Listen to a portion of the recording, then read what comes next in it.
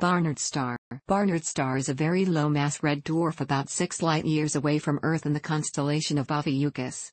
It is the fourth nearest known individual star to the Sun, after the three components of the Alpha Centauri system, and the closest star in the Northern Celestial Hemisphere. Despite its proximity, the star has a dim apparent magnitude of plus 9.5 and is invisible to the unaided eye. It is much brighter in the infrared than in visible light. The star is named after the American astronomer E E Barnard. He was not the first to observe the star. It appeared on Harvard University plates in 1888 and 1890, but in 1916 he measured its proper motion as 10.3 arcseconds per year relative to the Sun, the highest known for any star. Barnard star is among the most studied red dwarfs because of its proximity and favorable location for observation near the celestial equator. Historically, research on Barnard star has focused on measuring its stellar characteristics, its astrometry, and also refining the limits of possible extrasolar planets. Although Barnard star is an ancient star, it still experiences star flare events, one being observed in 1998. From the early 1960s to the early 1970s, Peter van de Kamp argued that there were one or more gas giants in orbit around it. His specific claims of large gas giants were refuted in the mid-1970s after much debate. In November 2018, a candidate super-Earth planetary companion known as Barnard star B was reported to orbit Barnard star. It is believed to have Earth masses and orbit hat. In 2016, the International Astronomical Union organized a working group on star names, WGSN, to catalog and standardize proper names for stars. The WGSN approved the name Barnard star for this star on February 1, 2017, and it is now so included in the list of YAO-approved star names. Barnard star is a red dwarf of the dim spectral type Hem4, and it is too faint to see without a telescope. Its apparent magnitude is 9.5.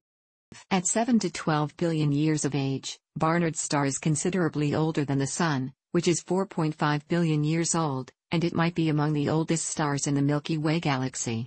Barnard star has lost a great deal of rotational energy, and the periodic slight changes in its brightness indicate that it rotates once in 130 days. The Sun rotates in 25.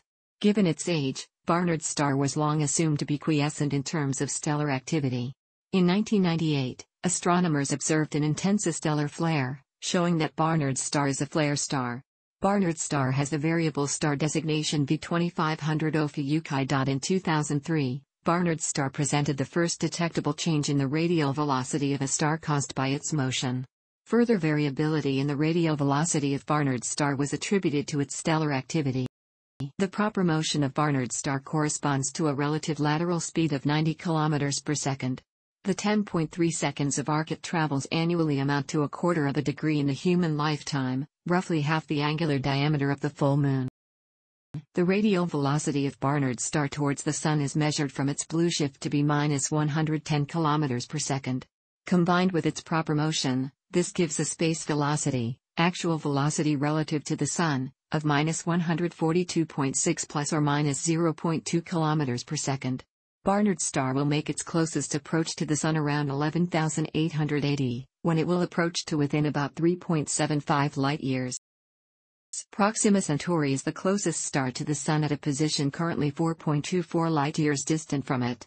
However, despite Barnard star's even closer pass to the Sun in 11,880, it will still not then be the nearest star, since by that time Proxima Centauri will have moved to a yet nearer proximity to the Sun. At the time of the star's closest pass by the Sun, Barnard star will still be too dim to be seen with the naked eye, since its apparent magnitude will only have increased by 1 magnitude to about 8.5 by then, still being 2.5 magnitudes short of visibility to the naked eye. Barnard star has a mass of about 0.14 solar masses, and a radius 15% to 20% of that of the Sun. Thus, although Barnard star has roughly 150 times the mass of Jupiter, its radius is only 1.5 to 2.0 times larger, due to its much higher density. Its effective temperature is 3100 Kelvin, and it has a visual luminosity of 0.0004 solar luminosities. Barnard star is so faint that if it were at the same distance from Earth as the Sun is, it would appear only 100 times brighter than a full moon, comparable to the brightness of the Sun at 80 astronomical units. Barnard star has 10 to 32% of the solar metallicity. Metallicity is the proportion of stellar mass made up of elements heavier than helium and helps classify stars relative to the galactic population. Barnard's star seems to be typical of the old, red dwarf population 2 stars, yet these are also generally metal-poor hollow stars. While subsolar, Barnard's star's metallicity is higher than that of a halo star and is in keeping with the low end of the metal-rich disk star range. This, plus its high space motion, have led to the designation intermediate population 2 star, between a halo and disk star. In November 2018, an international team of astronomers announced the detection of a candidate super-Earth orbiting in relatively close proximity to Barnard's star. The large team was led by Ignacy Ribas of Spain, and their work included 2 decades of observation, with their observations giving strong evidence that the planet exists. Dubbed Barnard's star B, the planet was found near the stellar system's snowline, which is an ideal spot for the icy accretion of protoplanetary material. It orbits at 0.4 astronomical units every 233 days and has a proposed mass of. The planet is most likely frigid, with an estimated surface temperature of about -170 degrees Celsius, -275 degrees Fahrenheit, and lies outside Barnard's star's presumed habitable zone. However, more work is needed on the planet's atmospherics to better understand surface conditions. Direct imaging of the planet and its telltale light signature are possible in the decade after its discovery. Further faint and unaccounted for perturbations in the system suggest there may be a second planetary companion even further out. For a decade from 1963 to about 1973, a substantial number of astronomers accepted a claim by Peter van de Camp that he had detected, by using astrometry, a perturbation in the proper motion of Barnard's star consistent with its having one or more planets comparable in mass with Jupiter. Van de Camp had been observing the star from 1938, attempting, with colleagues at the Sproul Observatory at Swarthmore College, to find minuscule variations of 1 micrometer in its position on photographic plates consistent with orbital perturbations that would indicate a planetary companion. This involved as many as 10 people averaging their results in looking at plates, to avoid systemic individual errors. Van de Camp's initial suggestion was a planet having about at a distance of 4.4 astronomical units in a slightly eccentric orbit, and these measurements were apparently refined in a 1969 paper. Later that year, Van de Camp suggested that there were 2 planets of 1.1 and other astronomers subsequently repeated Van de Camp's measurements, and 2 papers in 1973 undermined the claim of a planet or planets. George Gatewood and Heinrich Eichhorn, at a different observatory and using newer plate measuring techniques, failed to verify the planetary companion. Another paper published by John L. Hershey 4 months earlier, also using the Swarthmore Observatory, found that changes in the astrometric field of various stars correlated to the timing of adjustments and modifications that had been carried out on the refractor telescope's objective lens. The claimed planet was attributed to an artifact of maintenance and upgrade work. The affair has been discussed as part of a broader scientific review. Van de Camp never acknowledged any error and published a further claim of 2 planets' existence as late as 1982. He died in 1995. Wolf Heinz, Van de Camp's successor at Swarthmore and an expert on double stars, questioned his findings and began publishing criticisms from 1976 onwards. The 2 men were reported to have become estranged because of this.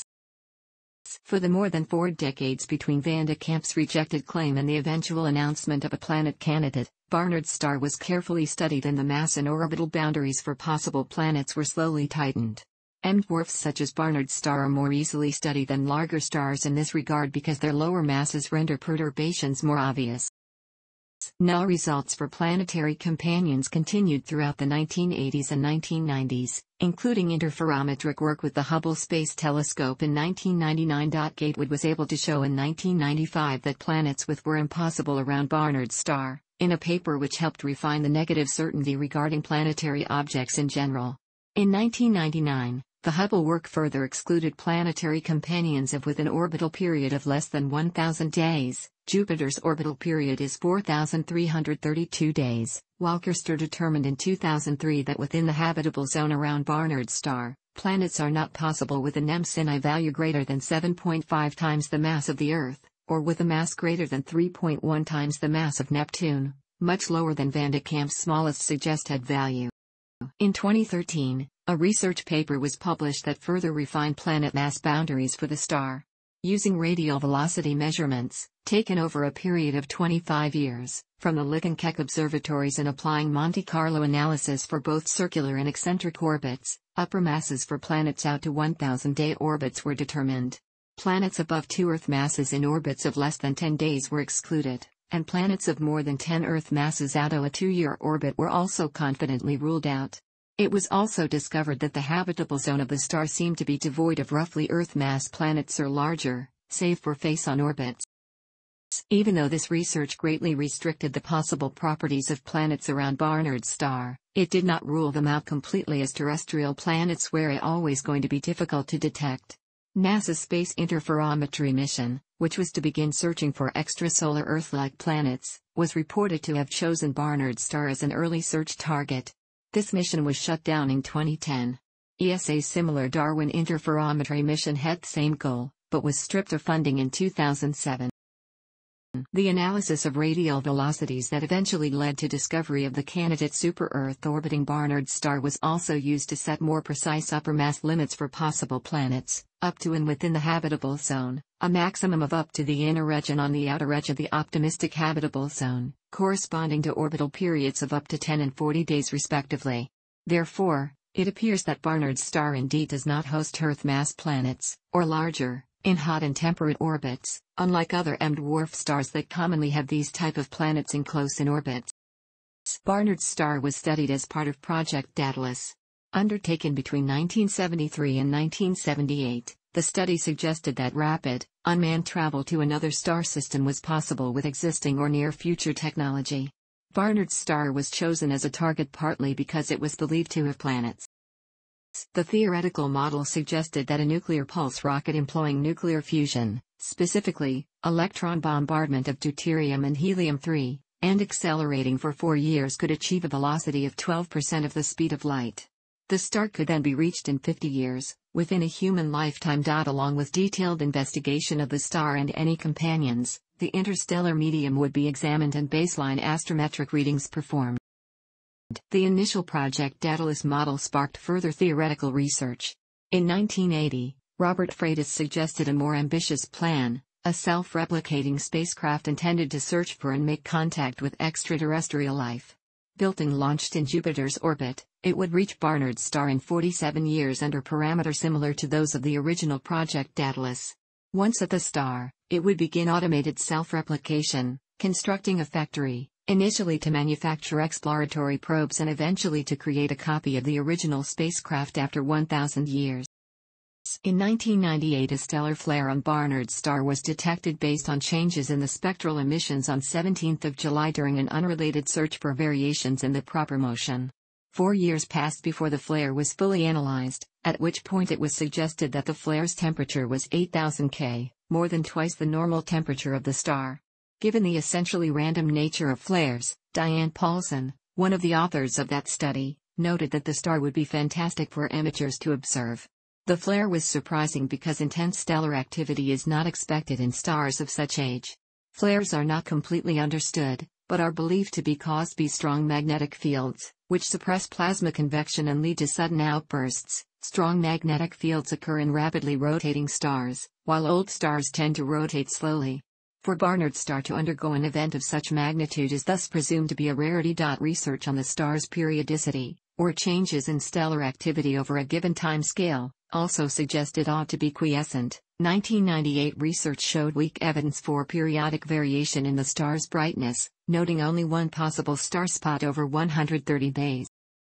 Stellar activity of this sort has created interest in using Barnard's star as a proxy to understand similar stars. It is hoped that photometric studies of its X-ray and UV emissions will shed light on the large population of old M-dwarfs in the galaxy.